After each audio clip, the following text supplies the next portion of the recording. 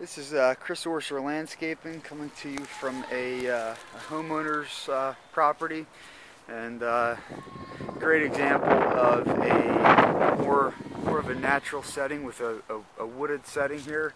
And here in southeastern Pennsylvania in Bucks County, we do have an issue with deer browsing on a lot of different plants here. This house in particular, these plants were put in, and the majority of plants have been deer browsed. And at Chris Orser Landscaping, we take the proper time and care to put in plants that are deer resistant and that won't give you this type of landscape. So here's just a great example of a deer browsing on a plant. You can see there that it almost looks like a really bad cut on the shrub. This happens to be a rhododendron, which deer do like.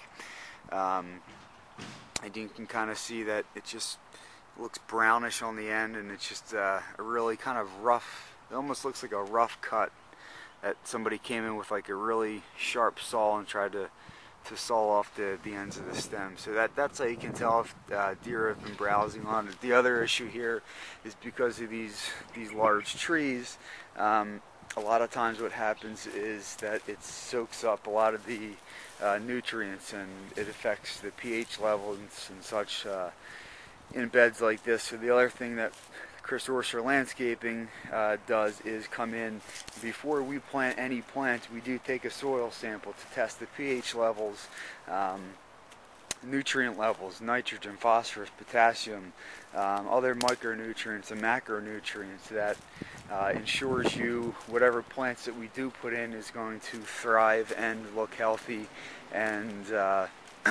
grow the way they're supposed to grow, and not to give you conditions like we have here. This is another example of a deer browse plant that essentially just killed the plant. So two conditions going on here: number one, the soil; number two, the deer, that have really affected this landscape. And at this point in the season, the landscape should be looking not as sparse as it is now. I mean, the way this was set up is to give it a naturalistic setting to go around with the context. You can see the trees in the background. But at this point, the bed just looked really bare, and there's just a lot of dead plants in here due to deer browsing and probably some improper or deficiencies in the soil. So, and Chris Orser Landscaping also does offer a deer repellent service, which we come out and spray your existing plants in the landscape, which repels the deer.